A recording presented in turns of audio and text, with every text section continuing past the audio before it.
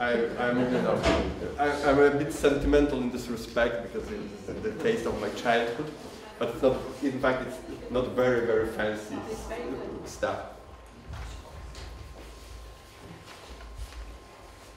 Oh.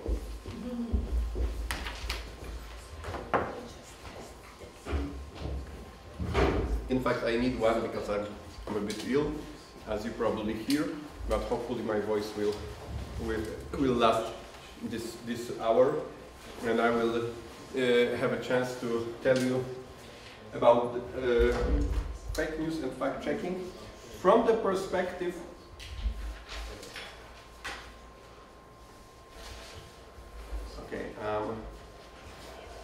I'm trying my Hungarian. No.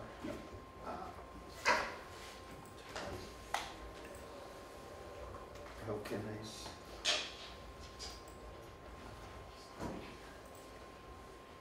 Can you tell me how to begin the present? Just like that. F5. Mm-hmm. Yeah. Okay.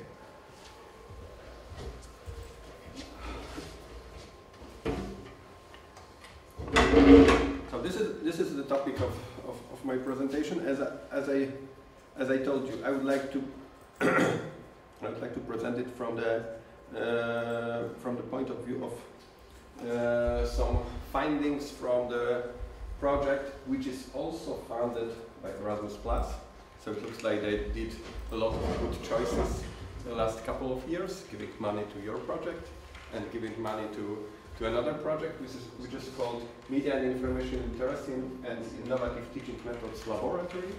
The project is led by Riga Stradiņš University from Riga, Latvia, and the aim of the project is to take a look at media and information literacy, media education initiatives in Baltic states, Latvia, Lithuania, Estonia, Sweden, and Poland. And in the end, we also want to open new master program, Media and Information Literacy, international master program, which would be dedicated to teach experts in media and information literacy. We are, of course, as for every international master program, struggling a bit with all the regulations on the national level. We have to really adapt our program to all the requirements. But it's, of course, it's another story. And part of this efforts related to this media information literacy project is our sub-project fact-checking initiatives and their educational dimension, case of Poland. So this is the sub-project, and one of the tasks which I right now hold with my colleague Paulina Barczyszyn-Maciarz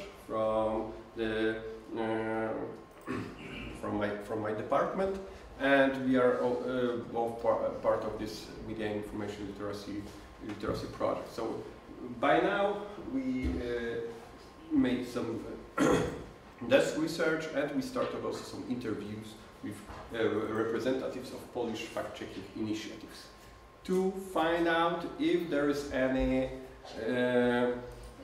educational component in these fact-checking activities. If fact-checking organizations, apart from their core activity, which is of course doing fact-checking, if they do something special in terms of media education. And if they do, the next question is, how do they do it? We would like to know what kind of actions, what kind of ideas they bring in this respect, because we assume that we as academia people can also learn it from people from the fact-checking initiatives. And of course there are different groups of fact-checking initiatives, and I will tell you a bit more in the moment, but in general, the main assumption is that we would like to learn from our colleagues from media industry and from non-governmental organizations, for example, watchdog organizations, which are also interested and involved in fact-checking and other media and information literacy activities. So, just to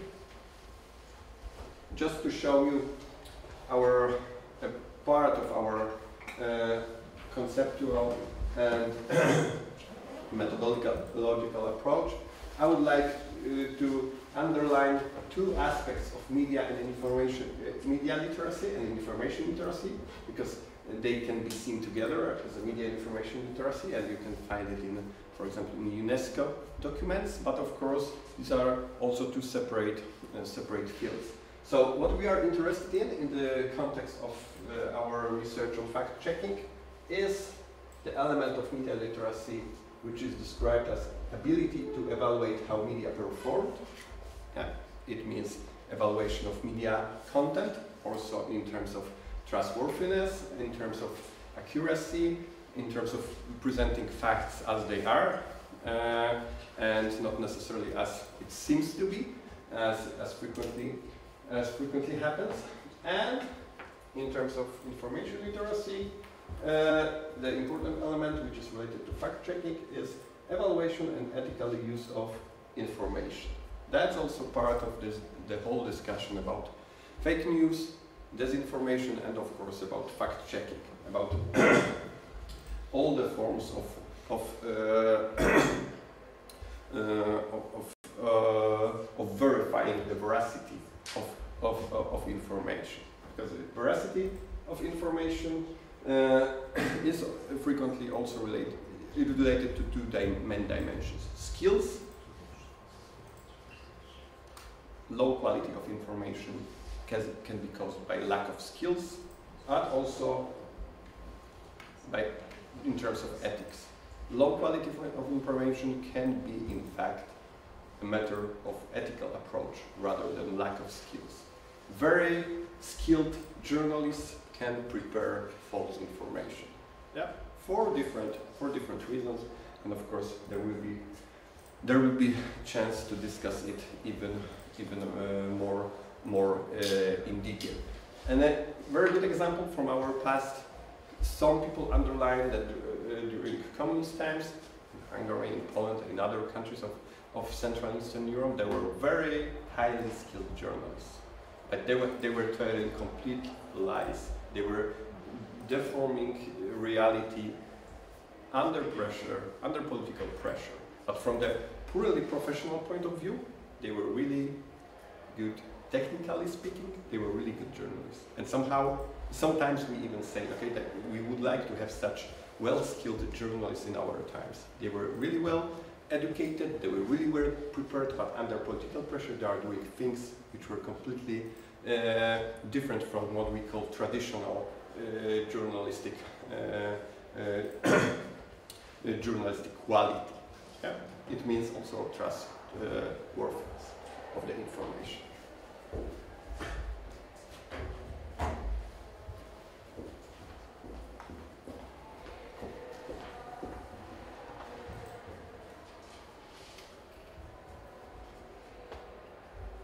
Okay, so as the title of my presentation suggests, we should start from the concept of fake news. And the concept of fake news is frequently usually seen in the context of the concept of post-truth. Post-truth, and here we quote the definition from Oxford Dictionary, which it wasn't it wasn't even surprising 2 years ago, called post-truth the word of the year. Yeah, it was the year of Brexit voting. It was the year of US elections when Donald Trump was elected the president of the United States, and the term post-truth became really frequently used in academic discourse, but also in journalistic discourse, even in, I would say, popular discourse. the word post-truth became quite popular. If you go back on your Facebook news feed 2 years ago, you will probably see a lot of articles, a lot of materials from people posting about post-truth, about fake news. Right now it's probably a bit less. This main wave of interest in this topic, of course, it's still existing, but it's not as high as it was 2 or 3 years ago. But that's something which is part of the, I would say, modern approach to journalism. Modern approach to journalism, which from the academic point of view means that so-called internal pluralism is frequently and on many different occasions replaced by so-called external pluralism. So media don't care about being balanced and being trustworthy. They represent different, sometimes very radical points of view, and the effect of pluralism is achieved on the systemic level, not on the level of each media organization. So it means that a lot of media organizations is simply following some certain political, economic, or social agenda, which is, of course, sometimes related to the fact of inventing information or somehow falsifying information or simply omitting certain facts and changing the context of given reporting in this respect. Because sometimes post-truth doesn't mean that you tell lies. It means that you have part of the truth. The part of the truth is not necessarily the truth. Yeah, that's something. Yeah, I can say, okay, yesterday I had 2 beers, for example. But yesterday was still midnight. And after midnight I took another 8 beers. Yeah, that's why I'm not looking very well today. For example, yeah, but I didn't tell the lie. Yeah, I didn't lie. Yesterday I took just 2. That's an example which reflects perfectly, for example, the reality of Polish public service media right now. In most of the cases, they tell the truth, but this is sometimes it is just a very small part of the truth, which is like this. Yeah, this is 1% of the truth. The 1% which helps them to show that certain tendencies exist. Then they don't tell that this tendency is represented 1% of the cases, and 99% of the cases doesn't confirm it. Yeah, and in this certain situation, this fact is true. So post-truth means that we don't look at facts, we more look at our beliefs, our own interpretations of the facts, parts of the reality which confirm that we are right and we are not, and post-truth means that emotions are much stronger and much more important than reality, than the facts, yeah? Than our brain.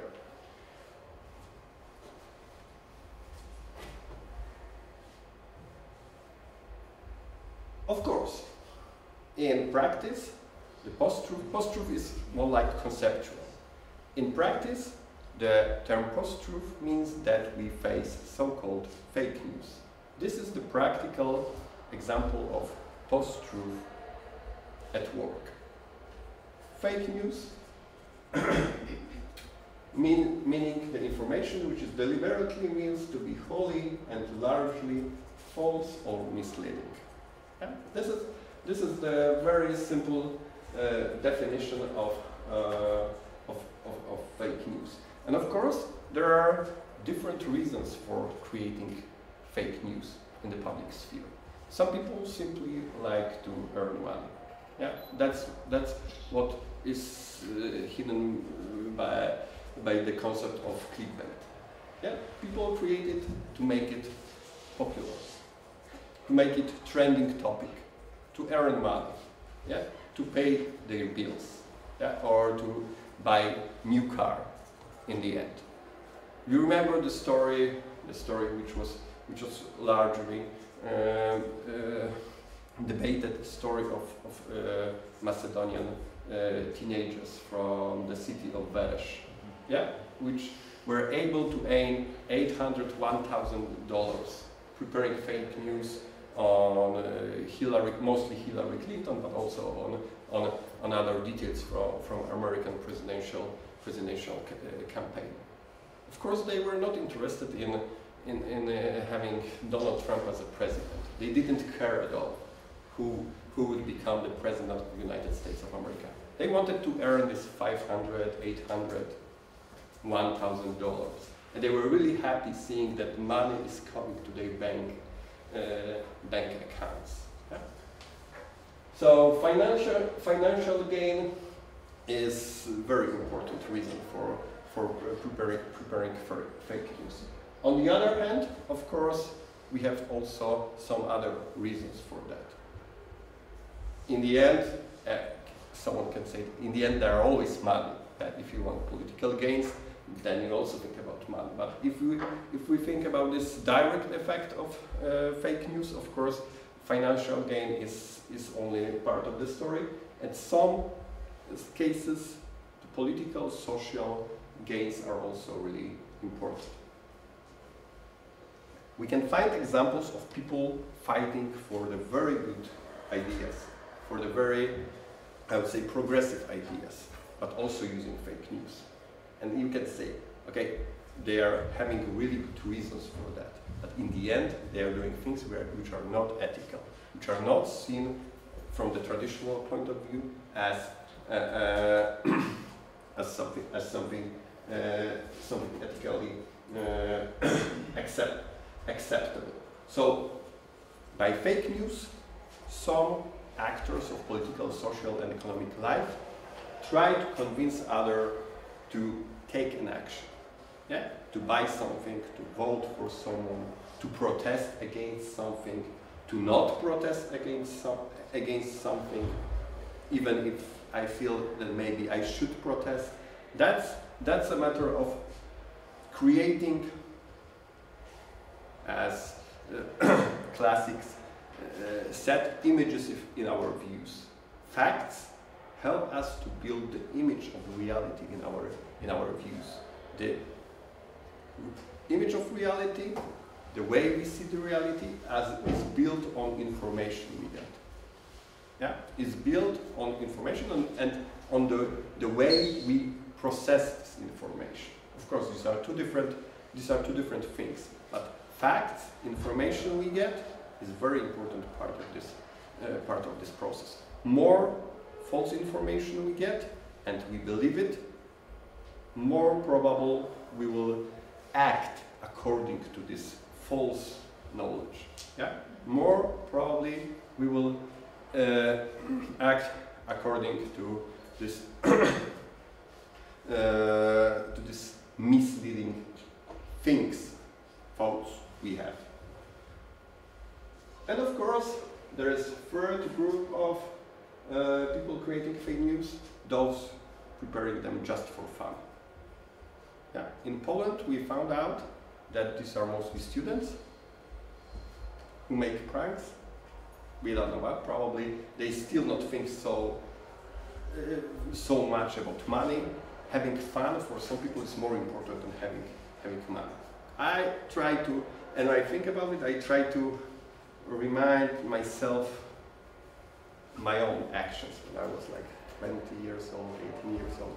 And I can believe that having fun is sometimes much more important than having money, and at certain point. I don't know if you confirm this, especially the question to students, because you are closer to your 20s than most of us professors. And so, yeah, sometimes it's also a matter of simply, fooling other people. Yeah, and having fun, seeing that people believe it. Yeah, I don't know if you.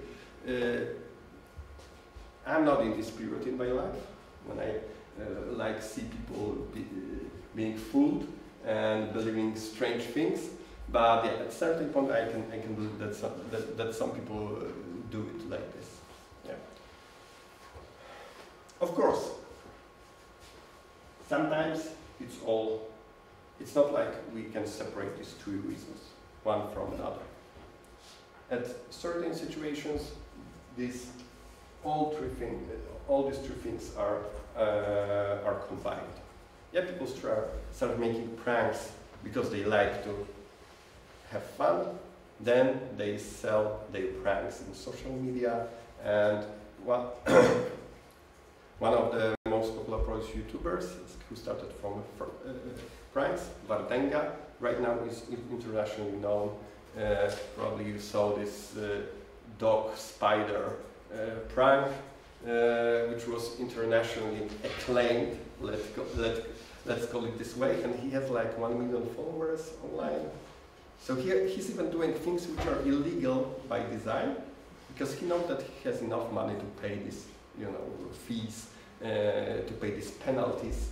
He goes to the courts and he laughs at judges because the penalty is like 5,000 zlotys, which is nothing for him, because he earns much more. But he started from pranks, doing them for fun, and then it became business. Yeah, so it became very profitable, profitable business. But of course, there will be no fake news. There will be no fake news effect if people wouldn't believe it. Yeah, if people would simply say, very fun. Yeah, it wouldn't be a problem. It wouldn't be a problem at all. But the main reason for which we are talking about fake news is because people believe them. It's because people really take them seriously. Yeah, if they wouldn't, there would be no problem with fake news. Okay, someone is doing fake information. There are even media outlets doing fake information for fun, and we know these are fake, but we like to read them as a form of entertainment. Yeah, but the big problem is that people really believe it. Yeah, but it's not a surprise for us if some people believe that the Earth is flat. Yeah, that's the sign that people can believe anything. Yeah, if people believe that. Okay, if people say people didn't go to the moon, I can say okay, maybe. But if people say the Earth is flat, how come? Yeah, and there is a large group of people who believe it. The question is how many of them believe it because they really believe it. Yeah, maybe a significant part of them just simply wants to have fun and make others believe that they believe it. It's a very sophisticated structure, but yeah, it can also work. Yeah, nobody said that people are simple. Yeah, sometimes we have very, very difficult, very complex motivations. Yeah.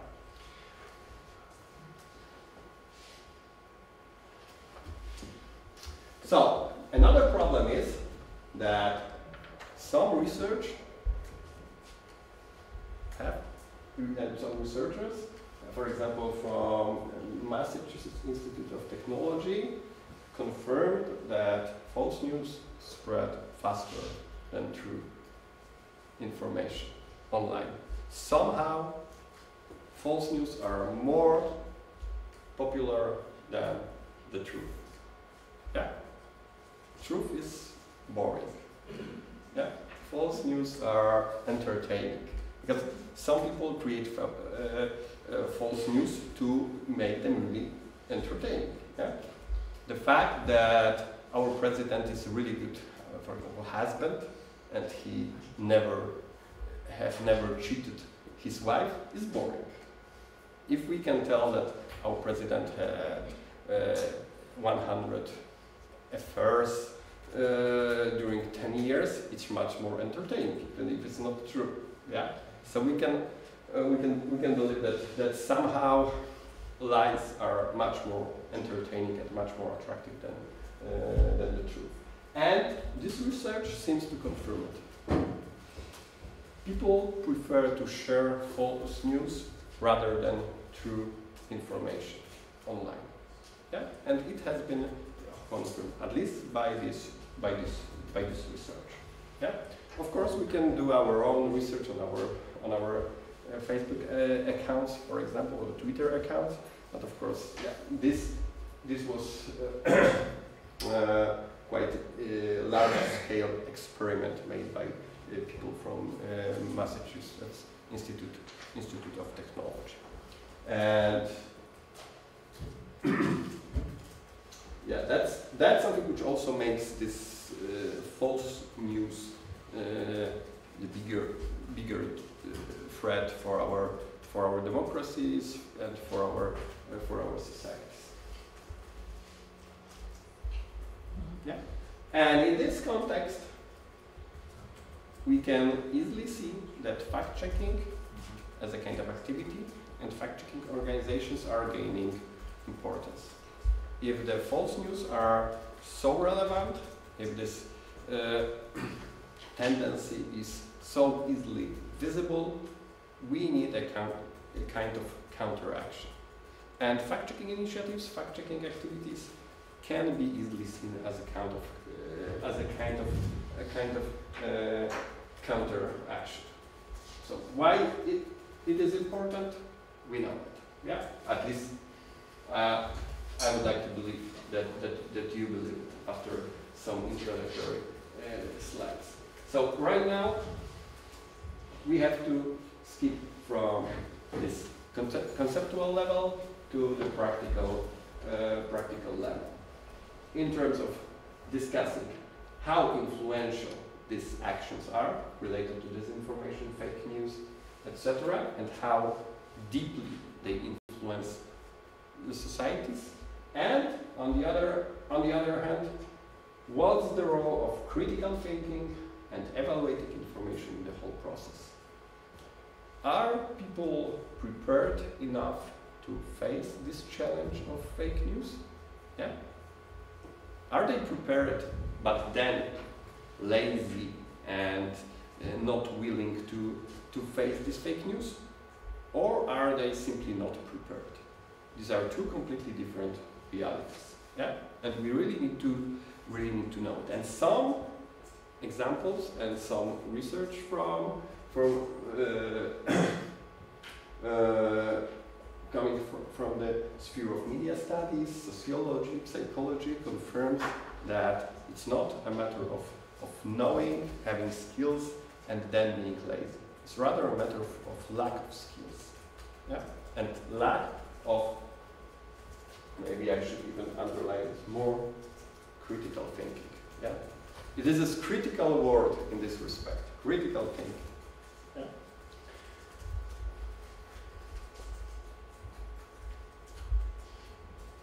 So, how can fact-checking initiatives help in this respect? We distinguish three main dimensions in which fact-checking initiatives can help face fake news threat. Yeah? They have to deal with the problem of distinguishing the truth from the falsehood. This is the first dimension. Yeah? It seems to be the simplest thing, but in the end it not necessarily is the simplest one. So just showing what is true and what is false, and why this one is true and why this one is false. Yeah? Because this is the problem of many fact-checking initiatives, that they say this is false and this is true. Everyone can do it. Yeah? Everyone can make that judgment. You need to show how you checked that this is true and this is false. So this is one thing. Then fact-checking initiatives can reveal the mechanisms behind fake news industry. This is really important thing to show, to deconstruct the production of fake news, to show people they do it this way. They take a picture and they do this or that with this picture to fool you, to make you think that something like this happened. Yeah? And of course, this is very, very big challenge, because fake news producers are more and more sophisticated, prepared. They are more and more technically advanced. Yeah, probably all of us have heard about deep fakes, so-called deep fakes. Yeah? People are right now, with the help of technology, able even to manipulate videos, which some time ago was really difficult. There were some manipulated videos, but it was, even without any special preparation, it was easily visible. Right now it's not so easy. And it won't be easier. It will be more and more difficult to differentiate real and false fake videos.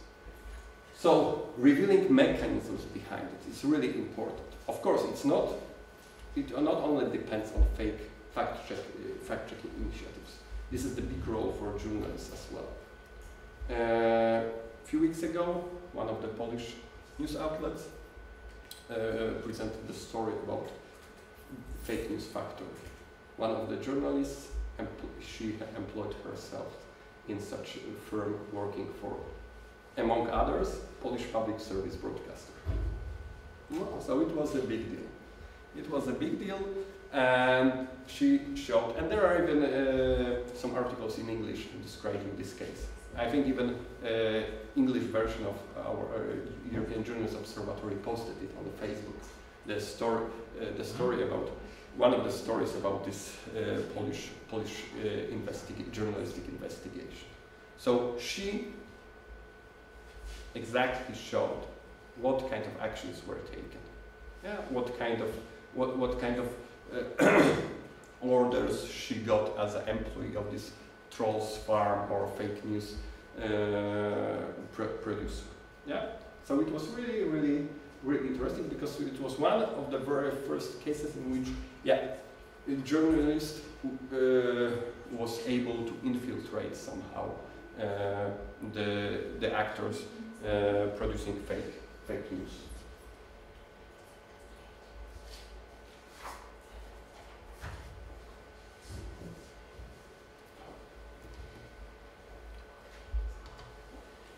And number 3, fact-checking initiatives can make our critical thinking skills better. Yeah, this is the most important thing, to create informed citizenry, to make people aware of all the dangers related to consuming information. Simply, to make people aware of the fact that consuming information is like consuming mushrooms. Some of them are delicious and really healthy. Some of them are really bad for your health. Some of them are even deadly. Yeah. So we are very big mushroom lovers in Poland, and we are like a few dozens of people die because of this fake mushrooms. Okay, these are real, but really bad mushrooms. But some of them looked almost exactly like this really good mushrooms. And the same happens to information. Sometimes they look exactly, or almost exactly, and this almost makes a difference. Almost exactly like real information.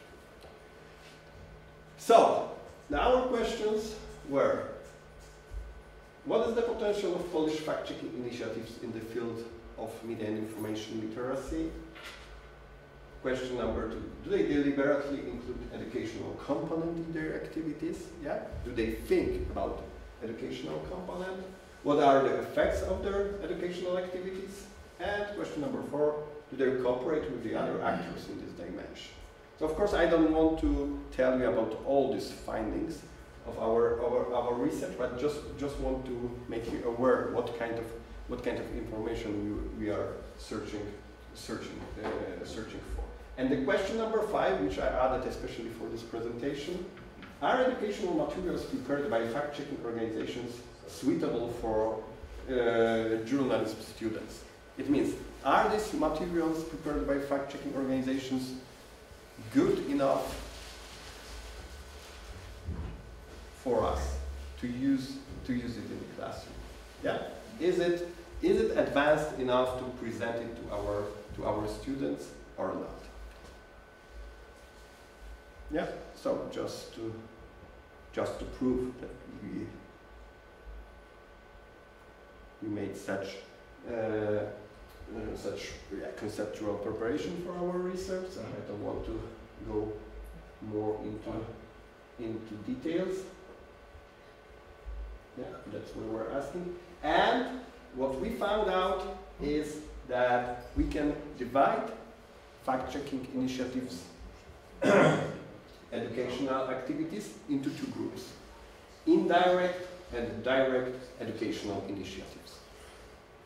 In these interviews with people representing fact-checking initiatives, we found out that many of them sees fact-checking as educational activity itself, as an educational activity. Doing fact-checking, we do also media education. Yeah, that's the statement which we're frequently hearing.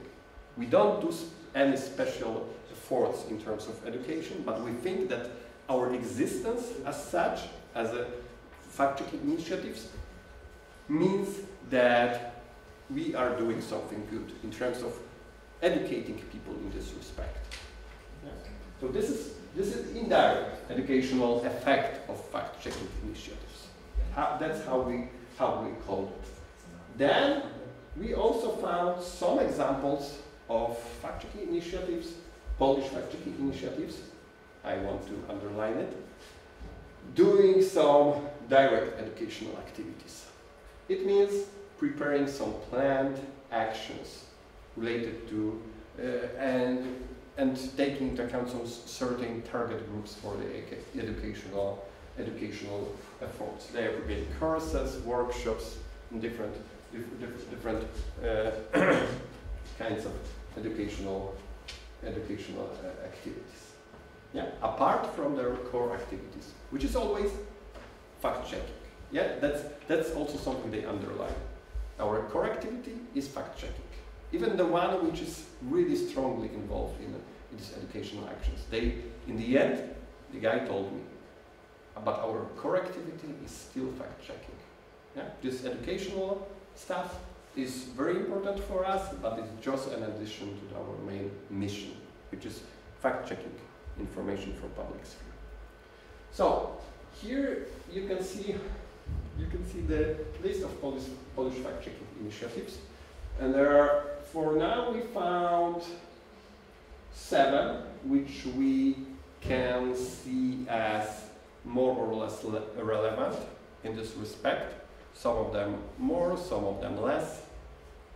This anti-fake is really special case, because it was created by the firm which was accused of being fake news industry.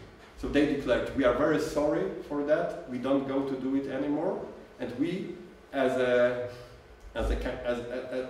kind of, you know, follow-up activity, we will create fact-checking website. But no one treats them seriously. They do some, in fact, they do some fact-checking, but you know, it's a kind of original sin. Yeah, if you think, okay, it's like, you know, would you like to buy a car from the guy who was spent 10 years in jail for stealing cars? Well, even if we believe in resocialization, there will be always a kind of second thought. Yeah, if I should go there or somewhere else. So maybe they will prove that they are 100% good and 100% dedicated fact-checking initiatives, but it's quite fresh, so it's difficult to really, right now, very difficult to assess. So we divided these fact-checking initiatives into two groups. Those created by the media organizations, and an important information in this respect is that most of them were created on the basis of the grants from Google Digital News Initiative. So these big media organizations were applying for grants, they get some money, and they started some fact-checking initiatives. So the question is, will they go on if the money will be over? I'm not so sure. Okay, but right now money is still there, so they are running their websites. Then we will see. Maybe some of them will continue their efforts. Maybe some of them not. So we have, and in fact this is the biggest part of Polish fact-checking initiatives. But there are also independent initiatives created by civil society actors, like Demagog, which was the first one and which is by now, in our opinion, the most important one. Also in terms of educational activities. Those underlined, those in the red, these are two examples of fact-checking initiatives involved in direct educational activities. So right now, and other ones are, this one is also special because it's related to Facebook. As you know, Facebook signed an agreement with Agence France Presse, and Agence France Presse is doing fact-checking for Facebook. So they have also Polish version. So, skipping to this direct educational efforts, as we assumed in the very beginning, it has mostly practical character. It has mostly practical dimension. Practitioners help how to fact-check information. Yeah, they don't do like academic stuff in terms of conceptualizing, making philosophical background for fact-checking. No, they simply teach people how to make distinction, how to find if news is false or not. And I think it's not surprising for anyone who's into this kind of, at least for those who are in this research. So this is the first example, Academia of Fact-Checking from this Demagog, the first Polish fact-checking initiative, which started 5 years ago.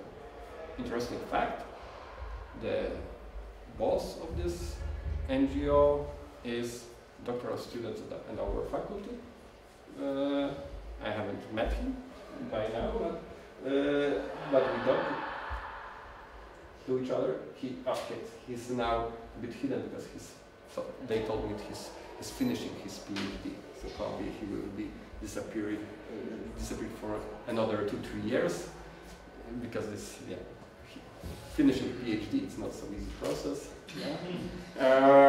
But yeah, he's officially the boss of this Demagog, and yeah,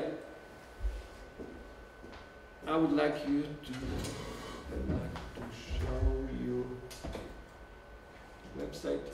Of course, it doesn't really make sense to go deep into details.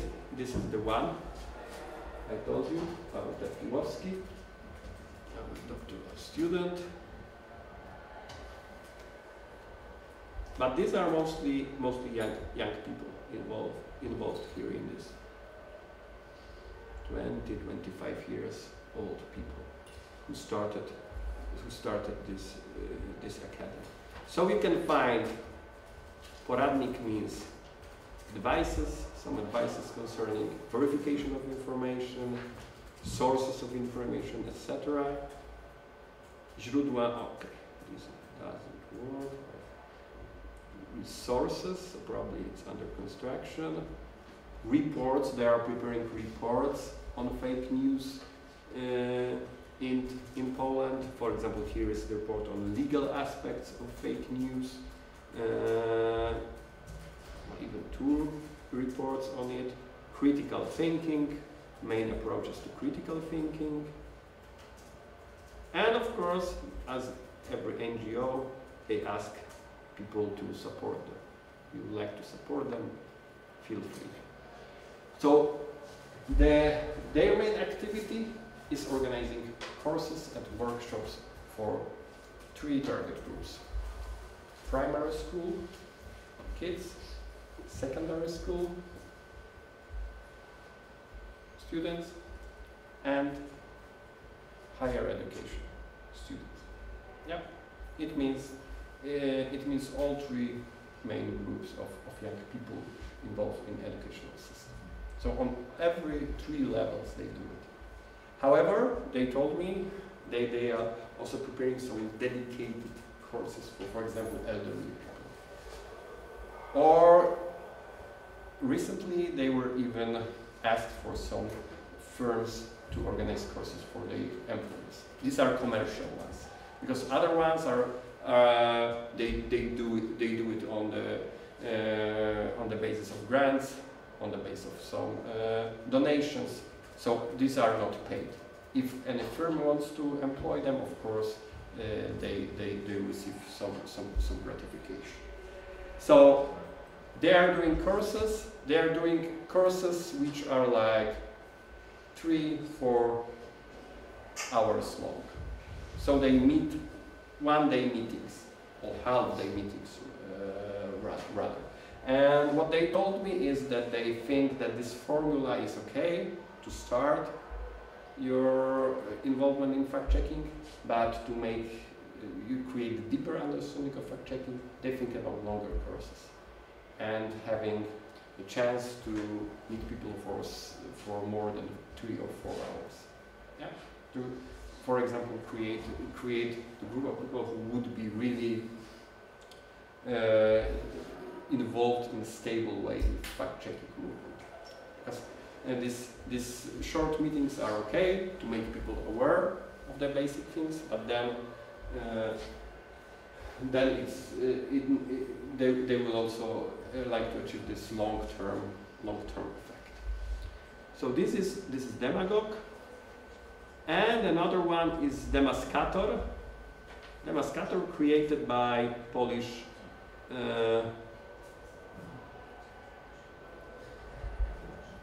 print media publisher, the biggest publisher of regional newspapers, German publisher, Polska Press Group. Belonging to Passauer Neue Press, German publishing house. Okay, yeah, it's contextual advertising is working. Yeah, it's not my computer, it's always. Even on my computer there are ads from Hungary, and probably it will be for another few weeks. So they are preparing mostly educational materials in the form of short articles describing certain phenomena related to fake news, fact-checking, etc. But I think the most important thing is the series of 6 videos they posted on Vimeo.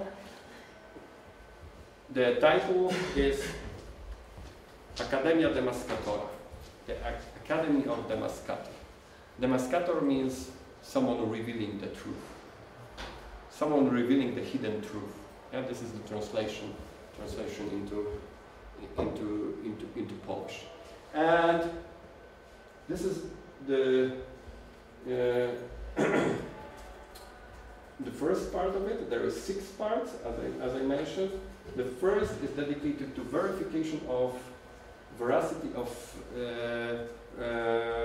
photos online. And this is quite well-known person, Dawid Rząsa, one of the fathers of Polish data journalism, I can call it this way. I would say very knowledgeable man. I don't know if we can hear his voice. I don't want to, because it's in Polish, so it doesn't really make sense to spend 7 minutes on it. w necie. Pod koniec 2013 roku po sieci krążyło zdjęcie Jarosława Kaczyńskiego. So yeah, he started just to make you aware of how they did it. W tym odcinku Akademii liście zostały zrobione w tym, he started from describing Google Graphics fake newsy. Application, że każdy z was co najmniej raz you can search for photos online and you can compare the photos. Najprostszym i najbardziej użytecznym narzędziem do sprawdzenia wiarygodności zdjęcia jest tak zwane odwrócone wyszukiwanie. Również and he's showing all the other options related to this searching for images, not only in Google but also on Yandex, Baidu. And he shows step by step how to do it. And then he shows an example of the photo from Maidan protests. Here it's quite difficult to see it. It's the head of Jarosław Kaczyński, the leader of Polish ruling party. So someone posted the photo like this with Klitschko, this Ukrainian boxer, Vitaly Klitschko. Vitaly or Vitaly? Vitaly Klitschko, and political advisor of Jarosław Kaczyński. And you can easily see that something is strange on this photo. We know all that Klitschko brothers are very tall and big men, but even compared to Klitschko, Jarosław Kaczyński seems to be, and especially compared to his political advisor, Bielan, Adam Bielan, he's not very tall man, but he's not so small. Yeah? So this was the kind of photo which was distributed online to make, laugh at Jarosław Kaczyński. But the real photo, yeah, this is the different versions of this photo, and then he shows how this Google Graphics works once again on this study and shows that real photos from that. Yeah, shows how to identify the real photos from the event, and you can easily see that. Okay, Jarosław Kaczyński is much smaller than Klitschko, of course, but not as small as he was on this first photo, which was manipulated. Yeah. Another example is, and it will be easy to fact check it. Jest pomniejszany. Co więcej, zobaczymy, że wiele serwisów internetowych ma oryginalne zdjęcie z protestu. Yeah, and he shows how to check it once again.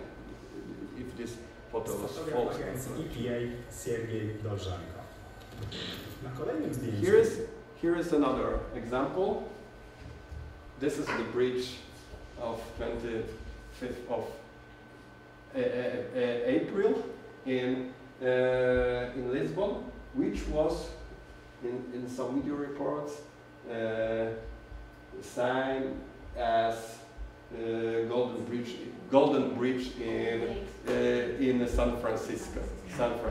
And it's another example. And he shows once again how he checked if this is Golden Bridge in San Francisco or something, and in the end he found it's not, because it's the bridge which is very famous bridge from Lisbon. Yeah, everyone who went to Lisbon knows it. Yeah, because you can't go to Lisbon and can see this bridge. Yeah.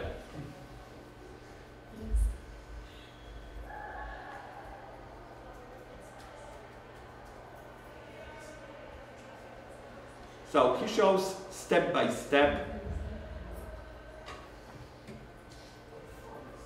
Także zrobiły zdjęcia. How he found. And another example from Poland. Zdjęć w wyszukiwarce Google nie przynosi rezultatów. Zastanówcie się teraz.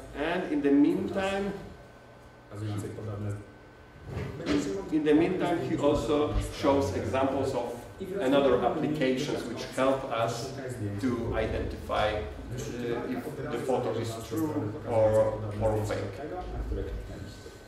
Example from Polish media. Got, for example, also the application which is called Tina. Przykład strony Tina, która cieszy się dużą popularnością wśród fact-checkerów. Możecie także w takich przeglądarkach jak Firefox czy Chrome zainstalować wtyczkę Revaj, która pozwoli Wam there's also plugin called reverse image search, which also helps to check if it's true or false. Nie tak dawno temu ktoś wrzucił na Twittera zdjęcie rzekomo przez... An example, one more example from Poland, in which he shows that not always you can do it with the use of technology. He showed this photo from Poland on the monument which is symbolizing 96 persons who died in this Smolensk plane crash, and someone probably went there, but then he found that probably photo is manipulated. Why? Because there is only one photo from this event, and very low quality photo, and he observed that there is a lot of people doing photos, and he never found any of these photos in social media.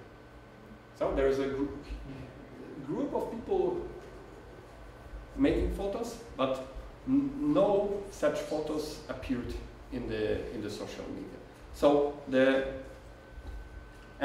he, in this part of this video, he shows that in this case it's impossible to check it on the technological basis only. So what he showed is that sometimes you also need, and sometimes you only need, critical thinking approach, which can help you to somehow realize if it's really true or false. You can't say 100% this photo is false, but there are quite strong there is quite strong evidence that someone probably manipulated this photo. Yeah? Because otherwise it would be easier to find another photos, angles, etc., etc. Yeah? So probably this photo, so not for 100% as in the case of Kaczynski's photo, but most probably this photo is fake. Yeah? And of course it's one out of 6 episodes. There are 6 more, just to make you aware of the topics. So the first one, verification of photos, verification of videos, verification of websites, verification of photos once again, to check where and when exactly the photo was taken. So not if photo was taken, but where and when the photo was taken. If we know the photo is true, but we don't know. There's, for example, photos of some riots in Paris neighborhoods used for Polish, racists to show that the situation in France is really, really bad. And then it was revealed that this is the photo from completely different brand. It shows riots, but not in Paris, and not caused by this and that group of people. Oh, well. And number 5, verification of social media users, and number 6, advanced web searching. Advanced method of searching for information online. Okay, so with these 2 examples, I finished my presentation, but probably Anna-Marie wanted to tell me that I told more than expected, 7 minutes more. Forgive me, and yeah, I hope that this presentation at least partially helps you to understand the phenomenon of fact-checking and potential educational use of fact-checking involvement